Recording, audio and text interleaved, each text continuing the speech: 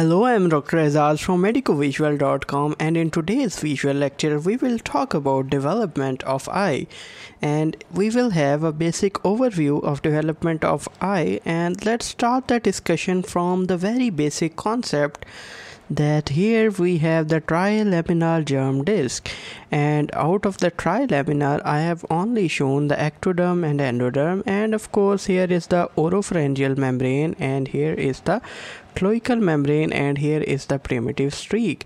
Now I will not go into details of these structures because you already know these things. Now we will just hide the endoderm. So if we hide the endoderm, we can see that here is the notochord coming from the primitive node.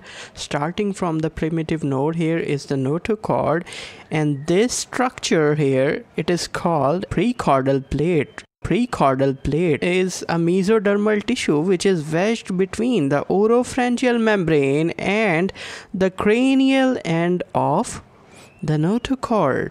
And if you want to know more about the prechordal plate, the structure prechordal plate, we have a complete visual lecture only on the prechordal plate.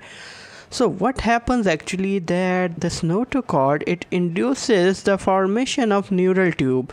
What it will do is that it will induce the thickening of overlying ectoderm. So this is the ectoderm. So in the midline it will release certain factors, certain chemical or certain proteins actually, and these proteins will cause the thickening of the central ectoderm.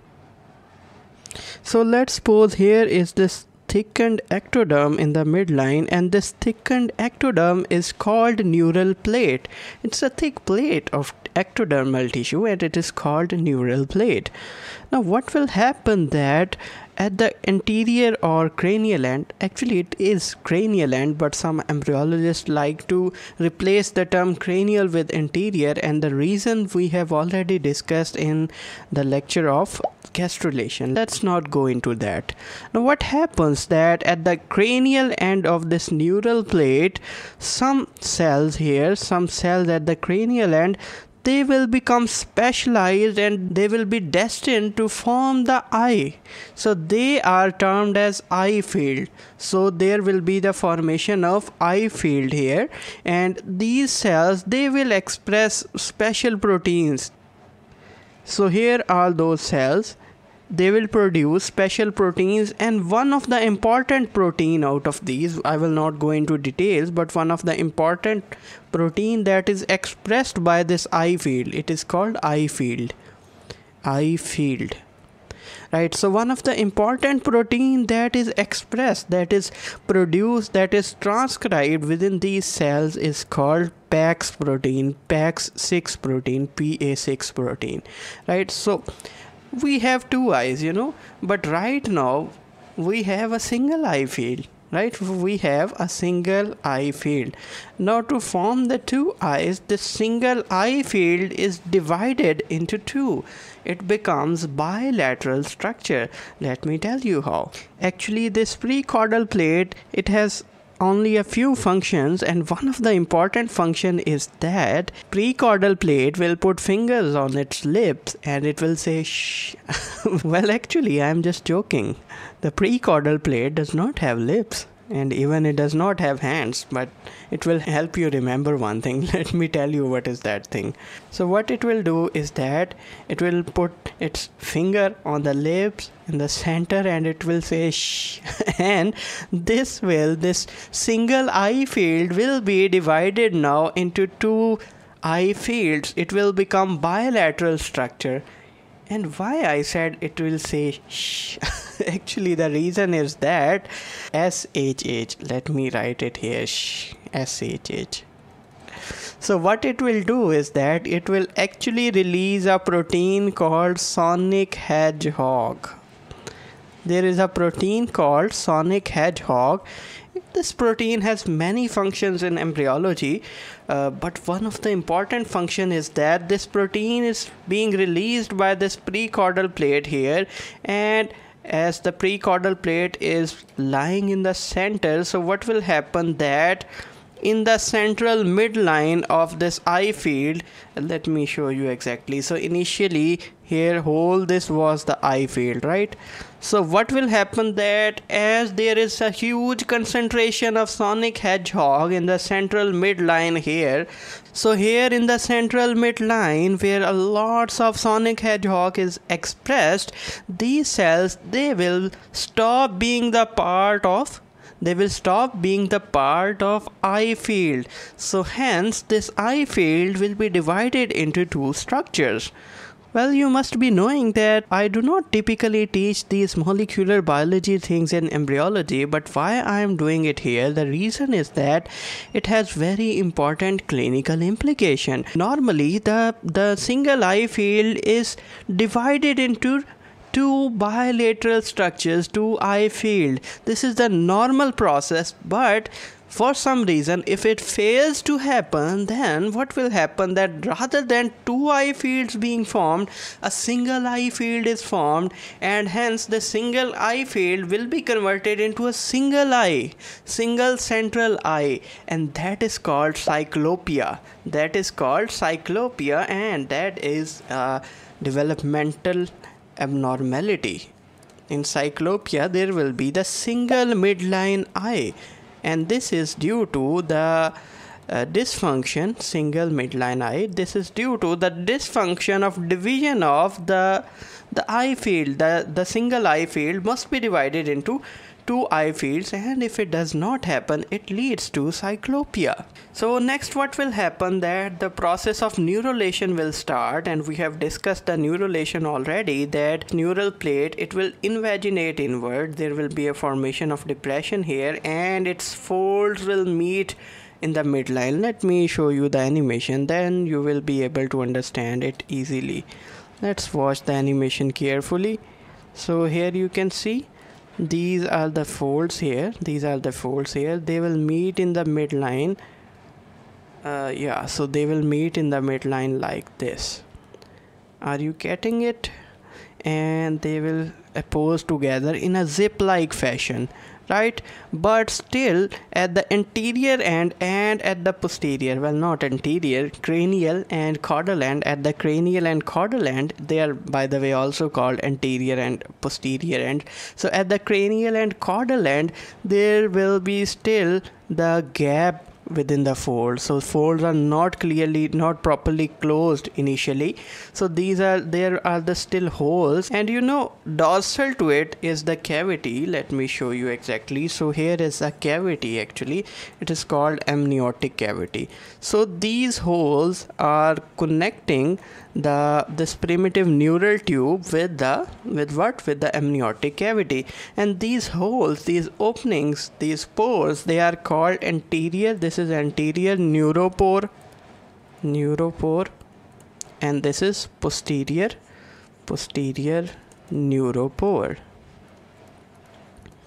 right? And by the way, these are later closed. This is closed at about 24 to 25th day of gestation, and this is closed at about 27 to 28 or 29 roughly. There is some discrepancy among textbooks, but this is roughly the timeline of closure of anterior and posterior neuropores. So anyhow, what will happen that these neuropores will be ultimately closed, but the point here that I want to stress that even before these neuropores are closed, and even before this neural plate is properly converted into the neural tube, even before that process is culminated, there will be the formation of depressions bilaterally in the eye field. There will be the formation of pits or depression, or grooves will be formed. Let me show you. So here you can see the grooves will be formed. If we see here, the grooves are formed here, right? Here also the grooves are formed. And what is the name of these grooves? These grooves are called optic grooves, and they are also called optic sulcus. Optic grooves or optic sulcus, sulci I should write. Bilaterally we have these optic, here is that optic grooves or optic sulci, or if we talk about one sulcus, one groove, one pit, that is called optic sulcus. And the point here that I want to highlight here is that the development of optic grooves or optic sulci, it starts even before the neural tube is formed. This is the reason why in textbooks you must have read that the optic grooves or optic sulci, they develop in the neural folds.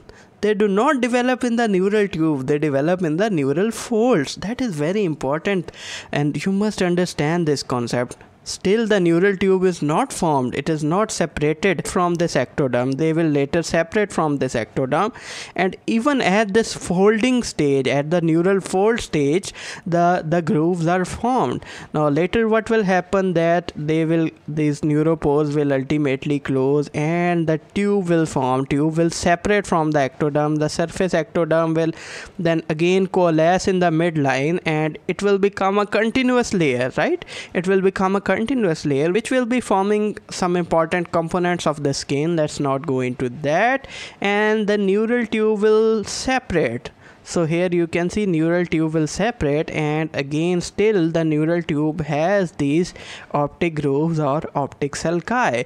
But the starting of formation of optic groove or optic sulci, it begins even before the neural tube is formed. It starts with the formation of neural folds. Now here is this same neural tube after the folding has occurred, and I will not explain the process of folding in this lecture. And along with that, of course, we have the primitive GI tube and we have the ectoderm. We have cut a part of ectoderm and only the neural tube is shown as a complete model. Now again, at the anterior or cranial end of neural tube, we have these optic grooves.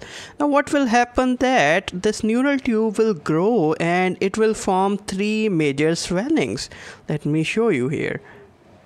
So here you can see three major swellings will develop, and these swellings are called this superior one is the prosencephalon, then we have mesencephalon, and the last one is rhombencephalon. Prosencephalon, mesencephalon and rhombencephalon, they are also called forebrain swelling, midbrain swelling and hindbrain swelling respectively.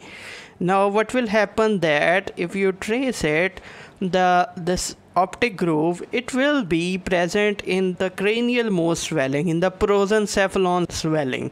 So here you can see that the optic groove is in the, or optic sulci, they are in the prosencephalon swelling. And actually the prosencephalon swelling, it is divided into two parts. One is the telencephalon and other one is the diencephalon. Actually, if you are confused, don't worry, we will discuss the details in the development of central nervous system, and this is called diencephalon. Here it is mostly the cramming, but you must remember, this is very important point, that if someone asks that where in the neural tube, where this optic groove or optic sulci they are located, you must tell that they are located in the diencephalon part of the prosencephalon. Where they are located? They are located in diencephalon part of the prosencephalon, and this diencephalon, it will be forming mainly the thalamus of your brain, and hence the optic nerve, it will later form the optic tract and optic nerve, and along with that there is also optic tract that we will discuss later. But ultimately the optic tract and optic nerves, these structures, the nervous connection, they are first connected with the thalamus. Of course they will also develop the connections with the cerebrum. We will not go into details of that, but the point is that initially the optic groove, it is connected with the diencephalon, which will form the thalamus. Now what will happen, that initially, as I have told you, it's just a groove or depression or pit or sulcus, but what will happen, that it will grow further. It will grow in the lateral direction, outward, it will grow outward like this, and the swelling will become much larger.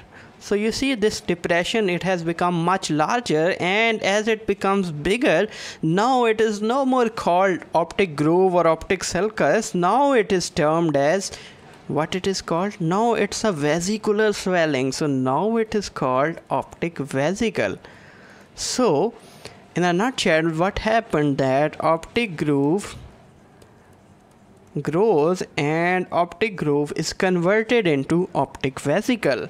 Now to understand further that what happens next, what we will do is that we will just remove a part of this diencephalon swelling, and along with that we will remove this optic vesicle, and we will also remove, of course, here outside here there will be the ectoderm as well, as here is the ectoderm, so here also there is a ectoderm.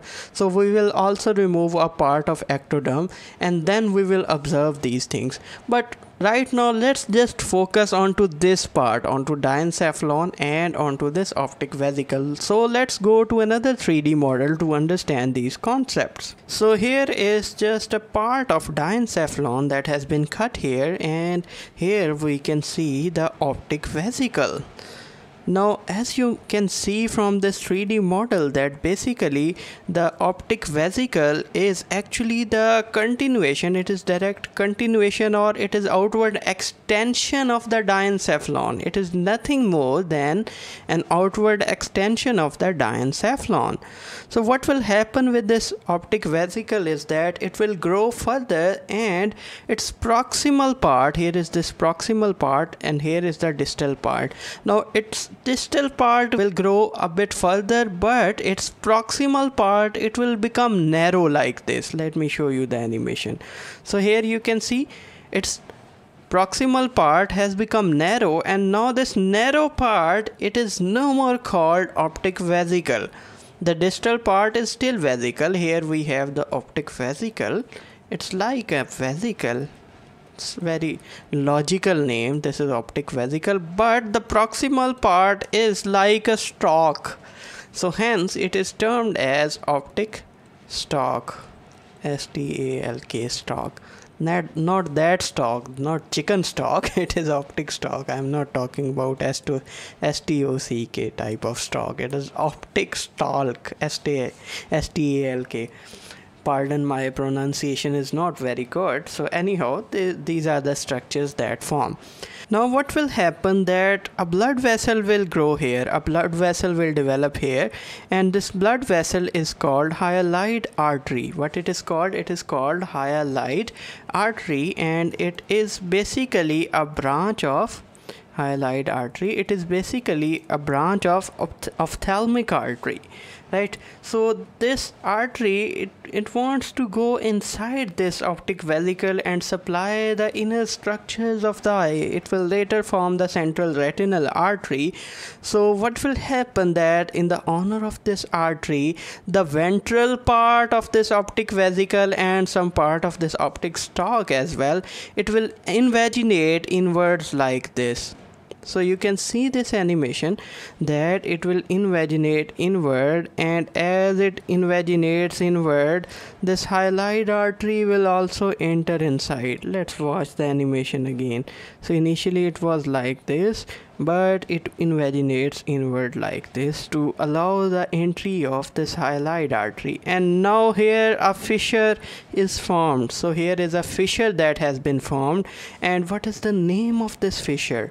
This fissure is called choroid fissure. This is called choroid fissure, or it is also called optic fissure, and some authors, they like to put a very generic name to it. They simply call it embryonic fissure. I think it should not be called embryonic fissure because it's a quite generic name. Embryonic, everything is embryonic in the embryo, so it doesn't give away any details of this fissure. The proper name is choroid fissure, or even we can call it optic fissure. So this optic fissure develops and it allows the entry of this hyaloid artery, and now this optic vesicle has been turned into what we call as optic cup.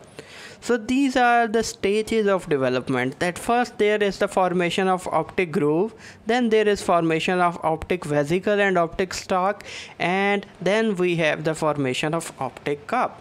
Now what will happen that ultimately this fissure, this choroid fissure or this optic fissure, it will close as these folds, they will meet in the midline like this. So it will close like this, and still there will be a hole for the entry of this hyaloid artery here, and this hyaloid artery will ultimately form the central retinal artery in adults.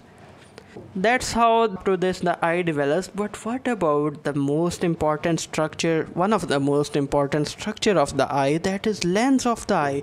How does the lens develop? Hey, sorry for the interruption. This video is part of our premium 3D eye embryology masterclass. Enjoying this lecture? There is much more in the full course with cool 3D animations and quizzes. Join our full masterclass or get our embryology bundle.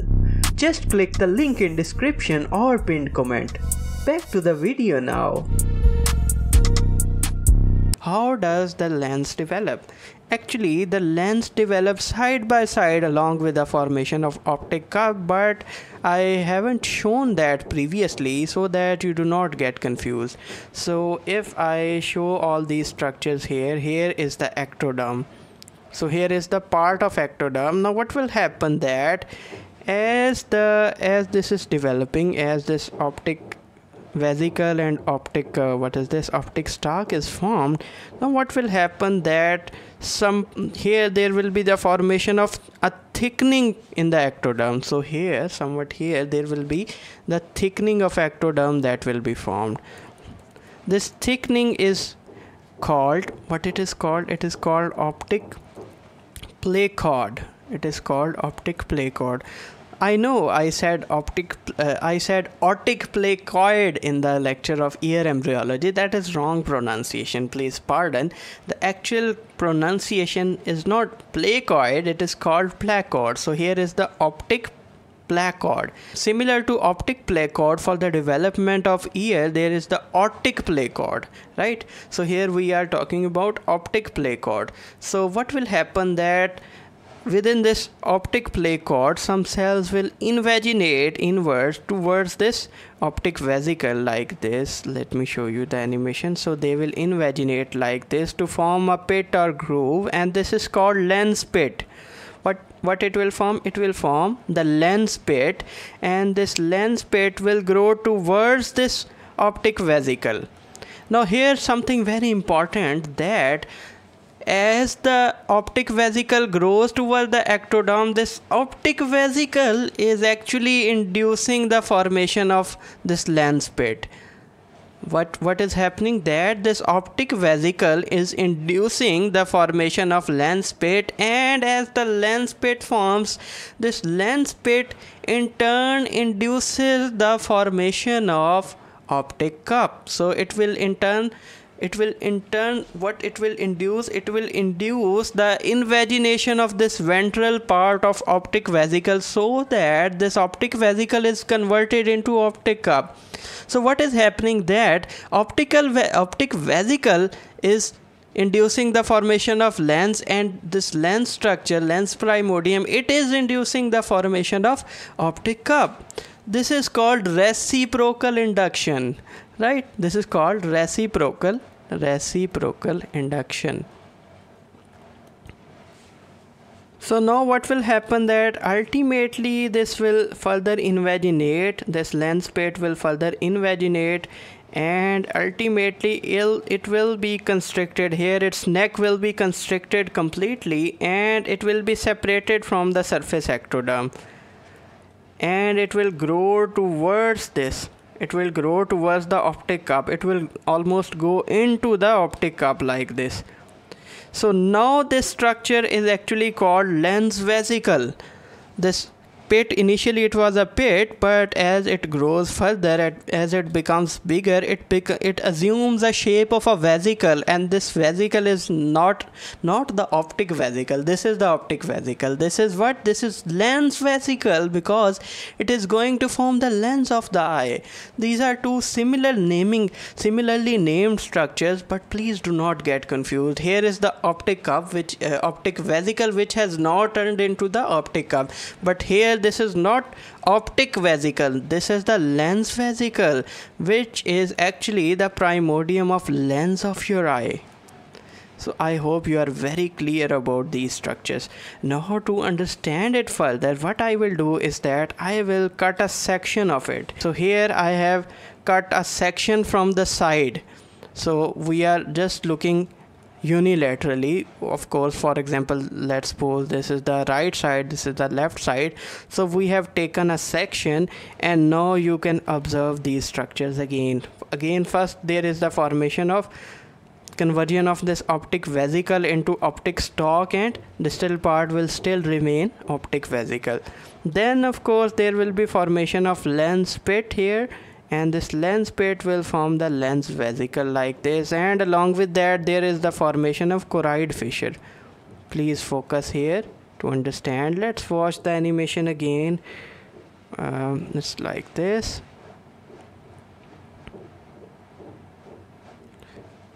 And this choroid fissure is ultimately closed like this. And here what will happen, that this blood vessel, this hyaloid artery, as it grows towards the lens, here a layer of capillaries will develop around the lens. Right, there is the network of capillary, a layer of network of capillaries will develop around the lens. Here you can see, right?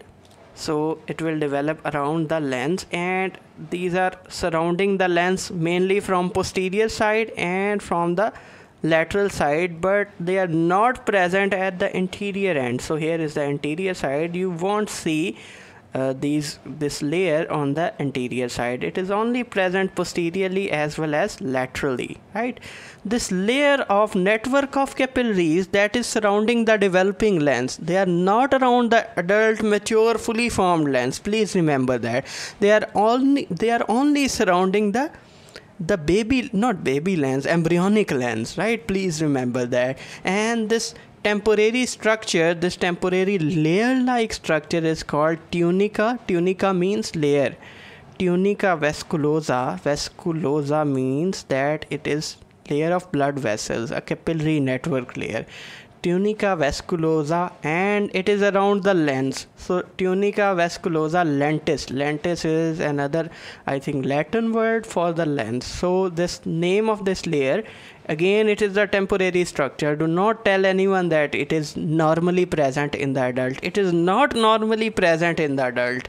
Even it is not present in the baby, a fully born baby. It is just a temporary embryonic structure. It is a layer of network of capillaries that surround the developing lens, and it is called tunica vesculosa lentis. Please remember that. So I hope you are clear up till now. Now to understand it even more, what I will do is that I will cut another section, and this time we will cut a section from the top like this. And now let's watch the animation again.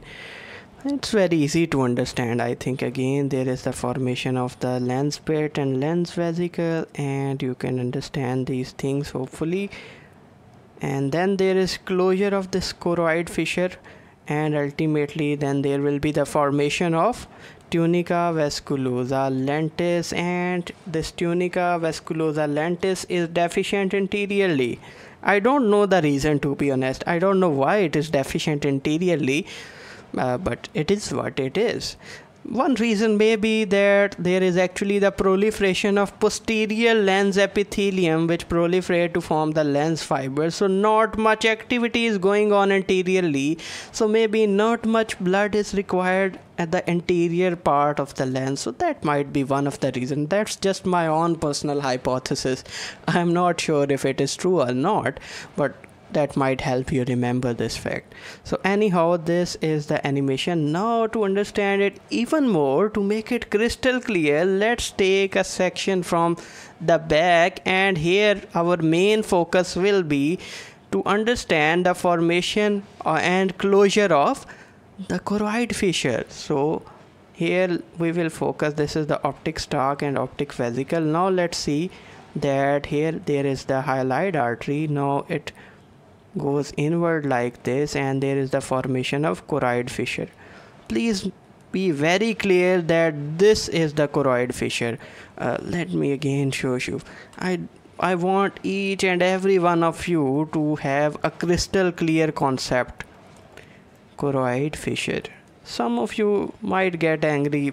A few days back I see a comment that you are unnecessarily dragging this lecture, you have just ruined my concept. Even that guy was very angry. I don't know why some people get angry by watching my lectures, that I just fuss around too much and I drag too much. The reason is that I want to take each and every person with me.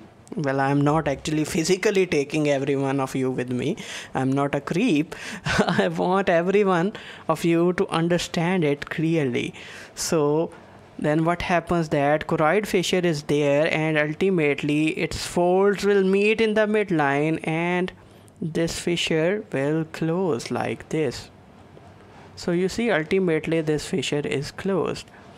Basically this is the basic idea of development of eye, and that's how eye develops. Of course, this is not the end of course of development of eye. We will go into details of formation of each of these structures, but the basic idea is that here these two layers, they will mainly form the retina. This will form pigment retina, we will go into detail, and this will form the neural retina, and between these two here there is this temporary space and it is called intraretinal. Intra means within the retina, intraretinal space. So there is intraretinal space. Of course, here is the lens primordium which will form the lens.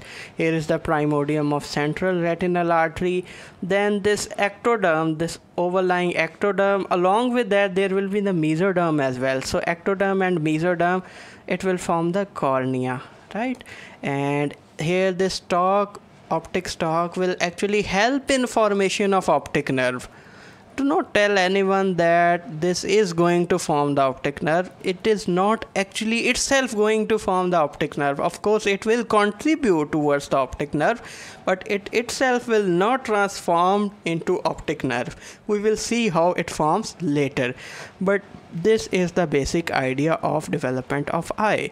In the next lecture, in the upcoming lectures, we will see the development of all these structures one by one. We will talk about development of cornea, of the lens, of the retina, of the optic nerve, and of course surrounding these will be the choroid layer and sclera. And of course here there will be formation of, what is that? There will be formation of iris here, then there will be formation of ciliary body and ciliary process. Each and every structures that we will discuss in detail in the upcoming lectures. Please don't worry about it. And now finally another very important point that must be discussed here. So for that we will go to another 3D model to understand that. Now in this 3D model you can see that this is the optic stalk and optic cup, and along with that we have this lens primordium. Now here you can see in this structure, in this 3D model, that eyes, these primordial eyes, they are laterally placed. They are much more laterally placed. But actually in humans the eyes are not that much lateral. They are much more medially placed. As you can see, as you know already, that eyes are much more medially placed, but they are not as much laterally.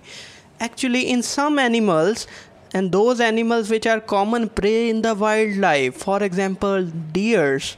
So in deers, for example, the eyes, they are laterally placed. Why they are laterally placed? Because this leads to a much more wider field of vision, and it acts as an active threat detection system. They have such a large wide view, they have large field of vision that they can easily detect the presence of predator, and they have these awesome legs with which they can run quicker and they can avoid being preyed upon, right? But humans and monkeys and dogs, I think, and many other animals, they have much more medially placed eyes, and these medially placed eyes, they are specially designed, specially adapted according to their environment. These eyes, they are placed medially and they have much more focused, sharp and binocular vision with an awesome depth perception, right? These are designed for such complex environment in which humans and some other animals live. So initially, even in human embryos, initially the eyes develop much more laterally, but later what happens that through some unknown mechanisms, these eyes, these primordial eyes, they are relocated anteriorly, they are relocated much more medially like this. So if you watch the animation, they are relocated medially through some unknown mechanism. So this is almost the normal position of eye in humans and monkeys and chimpanzees and some other animals. But in the deers and some other animals, eyes are much more laterally placed. And the reason I have already told you. So that was about the basic overview of development of eye. Thank you so much for watching this video.